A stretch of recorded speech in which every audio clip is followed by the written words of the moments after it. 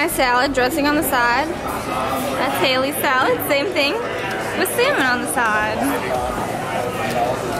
Hey guys, it is Vlogmas day 15, I think, maybe 16.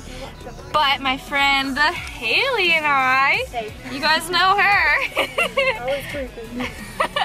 We just went shopping for some Christmas presents, and we're not going to tell you where or who for because people might be creeping on this vlog. So we went Christmas shopping, and now we're about to go hit up some shoulders. So I think we're going to record it. I got you.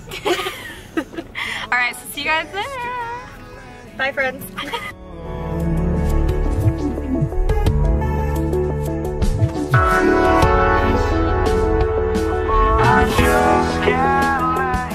What up, guys? So I have been pretty tired the past week, a week and a half, just because my body's been adjusting to my new macros, and my body has also been preparing for you know what.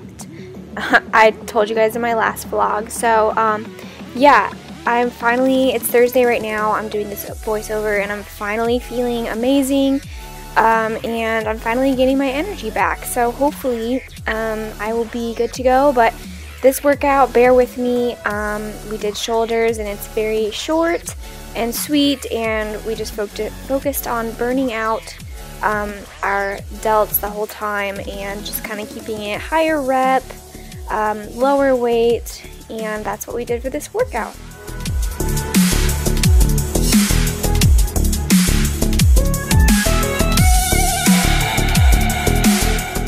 What I do want to touch on with delts is, I mean, I'm no expert at all, but I've been trying to grow them for the past few months, and I have noticed a difference, and here's what I did.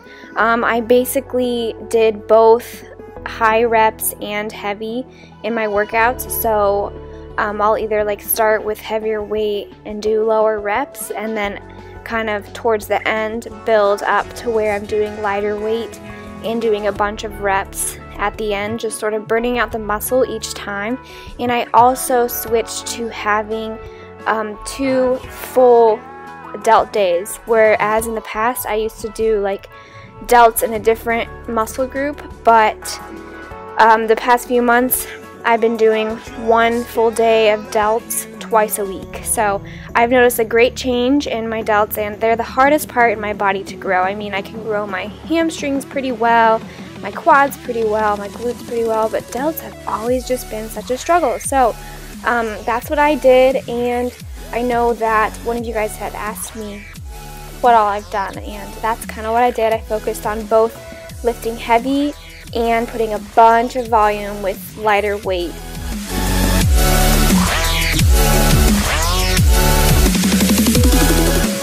And obviously when someone starts cutting, you will be able to see a ton of muscles that you might not see when you have some subcutaneous fat covering it.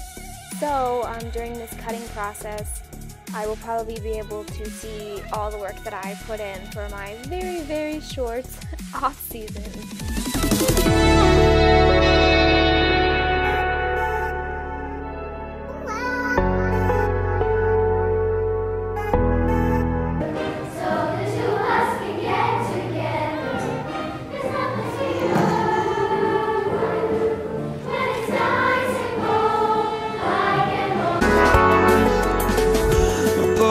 Just can't let